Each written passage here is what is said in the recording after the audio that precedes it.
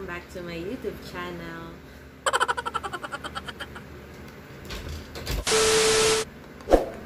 Hey mga kabaks! Welcome back to my YouTube channel. So for today's video mga kabaks, itatry natin tong nabili ko sa Watson's last week, which is this one, the BeautyDose Anti-Stress Dead Sea Minerals Clay. Napakaganda ng packaging niya. At ayan, pagka nga naman sa Watson, gusto mong itry almost lahat ng products na display doon. So, ito ang aking na kita. So, tara, samahan niyo ako mga kabaks. Itry natin ito. Mga kabaks, I'll be using this one and this one, yung brush. Ilalagay ko na siya. So, kung kadami yung gusto mong ilagay, go. Ayan. Ang sabi dito, it clears your pores, then balances oil production. So, ewan ko ba na stress ata ako kaya kailangan ko nito. Char. Ayan.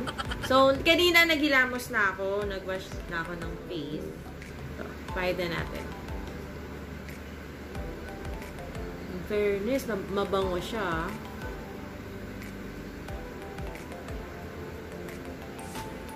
Parang may pagka, may bubble gum siya. Mabango siya, mabango. Medyo sticky siya. Siyempre. Ayan.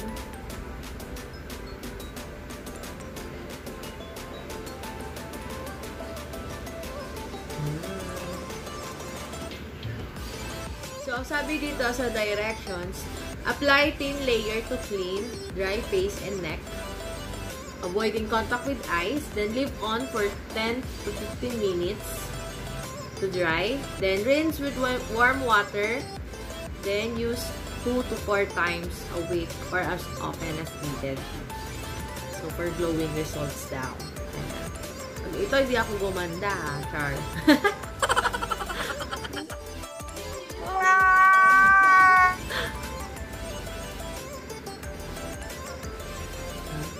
Mga girls, syempre paminsan-minsan kailangan din natin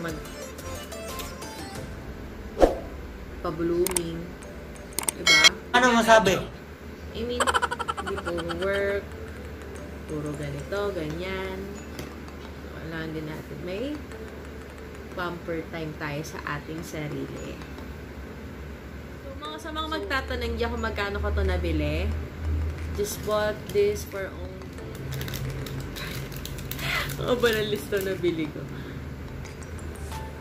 Ay, yun.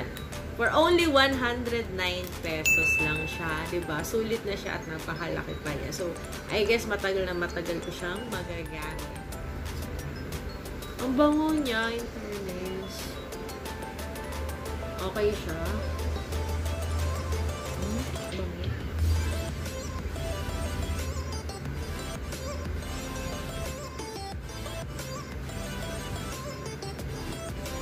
So, gusto ko maglagay ng medyo kakapalang ko yung lagay sa kanya. Magsi-second layer ulit ako.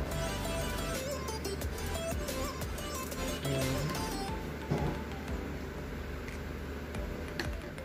So, this stress and nourish your skin with BeautyDose Anti-Stress Clay Mask with Dead Sea Minerals. It's packed with nutrients from Dead Sea Minerals that effectively balances oil production while revealing a youthful and hydrated glow. Wow! Yan. So, iwan natin ito mamaya. 10 to 15 minutes. At least malilesen yung parang mga stress mo sa mukha, diba? Kailangan din natin ewan ko ba, maglagay na mga ganito face mask. Love doing this every night. Nung napanood niyo yung last vlog ko, ito, panoorin niyo ulit. Okay din yan.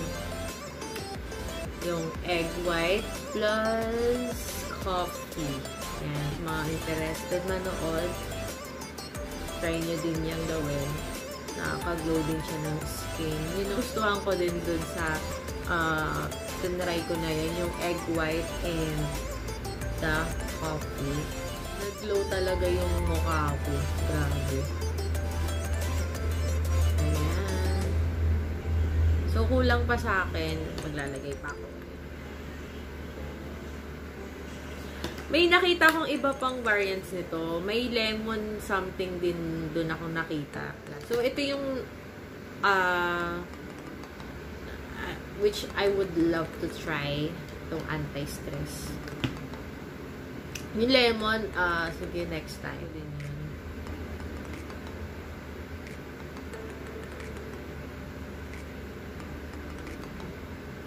Yan. Pahit-pahit mo lang.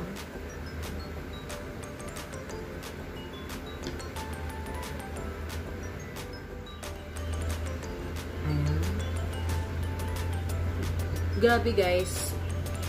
I love the smell. Ewan ko ba, may amoy siya. Hindi ko lang ma-explain kung ano.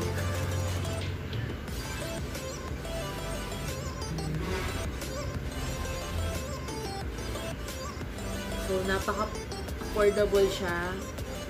Diba?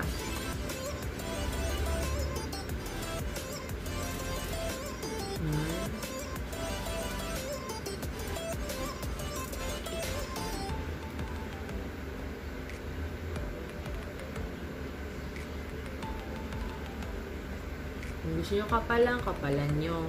Lagyan nyo din yung neck nyo. Ganyan. So, much better kung gagamit kayo ng brush para talagang totally ma-spread siya.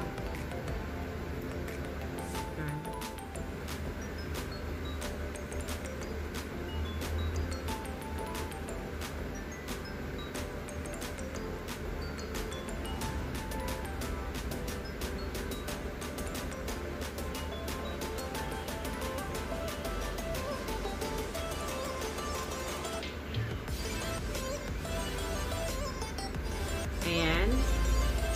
So, I guess I'm already done. So, leave it for 10 to 15 minutes to dry then. After that, rinse with warm water. So, I'll see you later mga kabox. A few moments later. And I'm back mga kabox. So, ayan. I already washed my face. So, what I've noticed is, hindi siya naninigas ng totally na okay yun sa akin. And then, second one, nag-glow nga siya. Actually, ayan na. Glowing effect niya is approved sa akin. So far, so good talaga yung products na to. So, I rate this product 10 out of 10. So, after nyong mag-apply ng face mask, you can also apply moisturizer. So, ganun, every time na nag-face mask, naglalagay ako ng face mask, nag-apply ako ng moisturizer. Ayan. Para syempre, this glowing skin pa din siya. So, ito yung ginagamit ko. Yung Lux Organic na Soothing Gel Aloe Vera and Smear.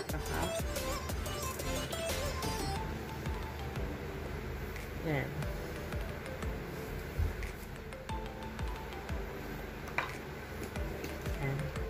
That's it for today mga kabak. Sana nagustuhan niyo tong video na to. And don't forget to subscribe on my YouTube channel. Then click nyo na rin po yung bell. Then like na rin and comment down below. And see you next time mga kabaks. Bye!